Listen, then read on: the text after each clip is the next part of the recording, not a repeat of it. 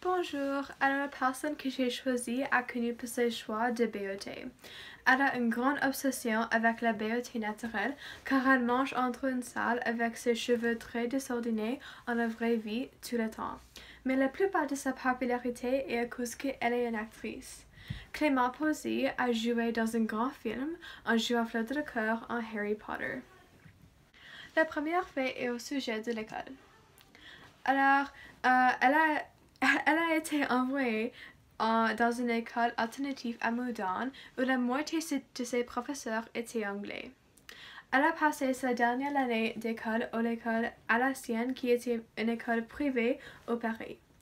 Quand elle a commencé d'avoir un intérêt pour le théâtre, elle a étendu trois écoles pour étudier le théâtre et une de ces écoles était une université. Ça c'est les noms et comme ça c'est l'université, un théâtre et oui. Sa première travail d'actrice. Dans une famille d'acteurs, son père a aidé à trouver son premier emploi d'actrice à l'âge de 14 ans avec 2 lignes. Depuis ce jour-là, elle a commencé d'avoir un intérêt sur le théâtre.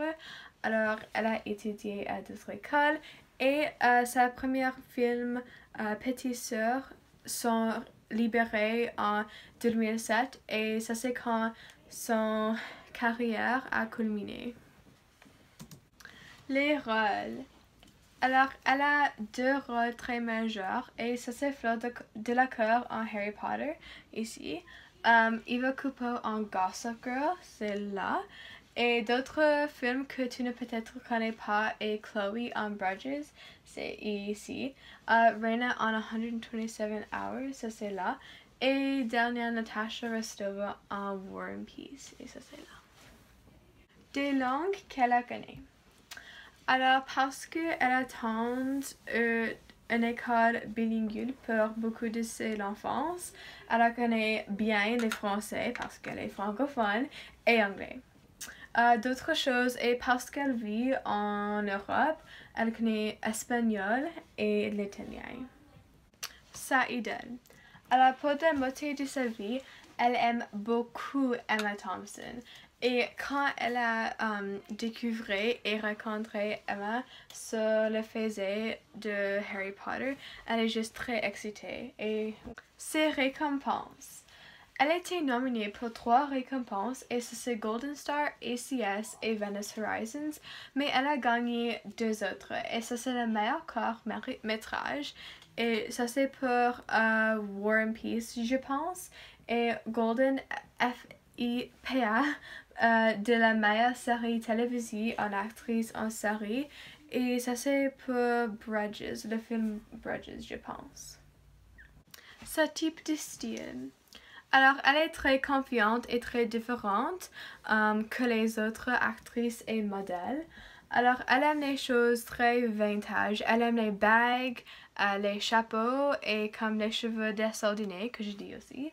Alors, elle a la tendance de faire des achats aux les magasins vintage. Et comme j'ai dit, comme elle aime les bagues et comme il y a un bague dans chaque photo ici. Et pour ses cheveux désordonnés, elle a pensé que ça c'est très artistique et elle aime l'allure d'artistique. Modélisation. Alors, elle est dans de nombreux magasins et couvertures et elle fait beaucoup de choses pour beaucoup des entreprises, mais il y a un grand moment en 2007, je m'excuse, où elle est l'un des 3 filles qui se représentent le parfum de Chloe, comme ici.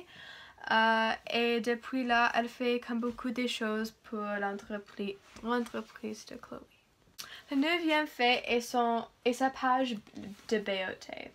Alors, elle a une grande opinion sur la beauté naturelle, comme je dis, comme le vitessement, l'apparence, les stéréotypes, le corps, l'âge et la beauté. Elle pense que ceci n'a pas plus d'importance car la vraie beauté vient dans l'intérieur. Alors, comme dans une interview, elle a parlé de comme beaucoup de choses que tu peux faire pour comme pour sa confiance et comme elle commençait les produits pour la beauté naturelle, juste seulement des choses pour le visage et le peur, etc. Finalement, une grossesse. Alors, elle a annoncé qu'il y a un autre enfant dans la famille. Son premier enfant était 2 ans maintenant et l'autre enfant est... Bon, la date d'échéance est avril, je pense.